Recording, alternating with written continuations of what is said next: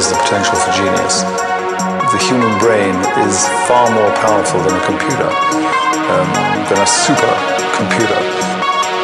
Its potential is still not known. But every time they put a boundary on it, the brain busts through that boundary and goes further and further. So brilliance is a potential for everybody.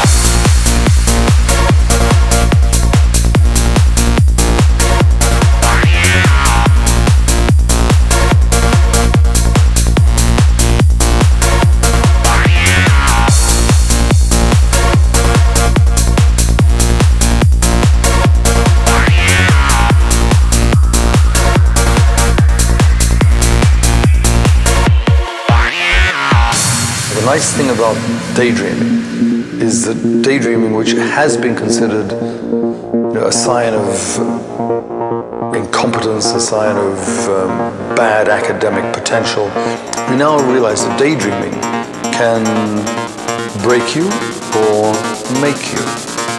The great geniuses did something different. They daydreamed big.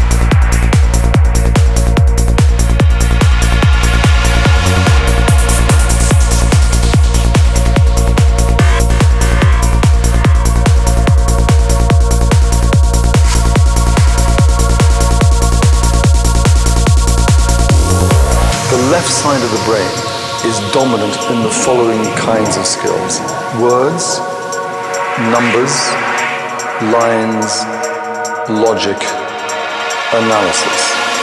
The right side tends to be dominant in rhythm, color, spatial awareness, imagery, in daydreaming. And you must know that, for example, creativity is not, as nearly everyone in the world thinks, that creativity involves logic. It involves analysis. It involves words, songs. So the conclusion is that both sides of the brain, of the cortex, need to be used in harmony with each other. Then you get an explosion of creativity.